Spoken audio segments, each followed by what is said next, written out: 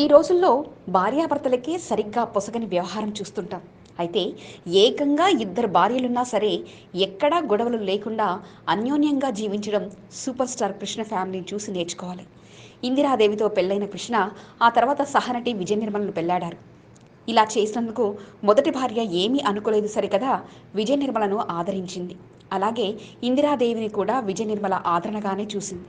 ఒకరితో పెళ్ళై బిడ్డల్ని కన్నాక విడాకులు తీసుకున్న విజయ నిర్మలను పెళ్లాడినందుకు ఇంకో కుటుంబంలో అయితే పెద్ద గొడవలు అయ్యేవి. కానీ కృష్ణ ఫ్యామిలీలో అలాంటి వాటికి చోటు. విజయ నిర్మల మొదటి భర్తతో పుట్టిన నరేష్ని ఎంతో క్రమశిక్షణతో పెంచుతూనే కృష్ణతో కాపురం చేసిన మొదటి భార్య పల్లెత్తు మాట అనలేదు.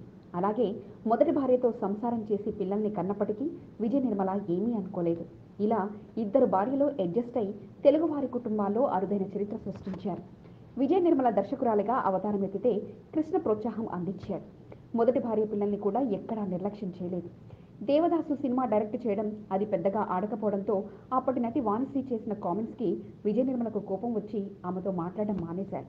కృష్ణ సరసన నటించే హీరోయిన్తోనే విజయ నిర్మల ఇలా ఉంటే ఇక ఇంట్లో ఎలా ఉంటుందో అనుకుంటాం. కానీ ఇంట్లో ఎప్పుడూ కుటుంబ విలువలు పాటించారు. అందుకే తెలుగు లోగిలలో ఎక్కడా కానరాని ఇద్దరు భార్యలతో చక్కని కాపురం కృష్ణ ఫ్యామిలీలో వింతగా కనిపిస్తుంది.